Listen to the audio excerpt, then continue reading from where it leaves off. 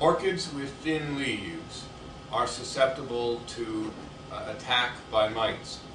These small, almost microscopic creatures mine the leaf surface and suck out the plant juices. You'll notice this Fred Clarkara, it's a member of the Catasetum family, looks fine when you look at it from this angle. The leaves are actually quite beautiful.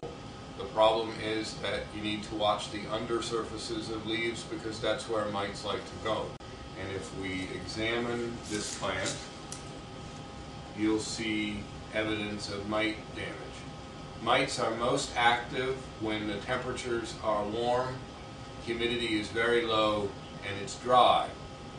They'll cease their activity, the populations will drop if it becomes humid and wet. These don't look like active infestations anymore.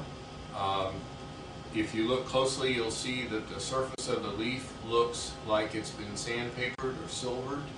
That's the sign of mite attack. You'll also notice the black deposits. That's sooty mold. Sooty mold grows on the excrement of the insect or the mites, and whenever you see sooty mold on your plants, you should be looking for another insect or mite attack, because that's what it's growing on.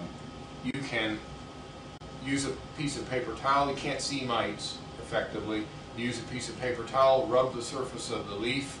If it's spider mites, the material that comes off is red. Looks like paprika. If it's two-spotted false spider mite, it'll be brown or black.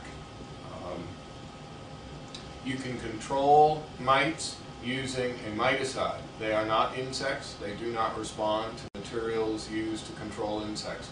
You want to read the labels to make certain that it's rated for use for mites.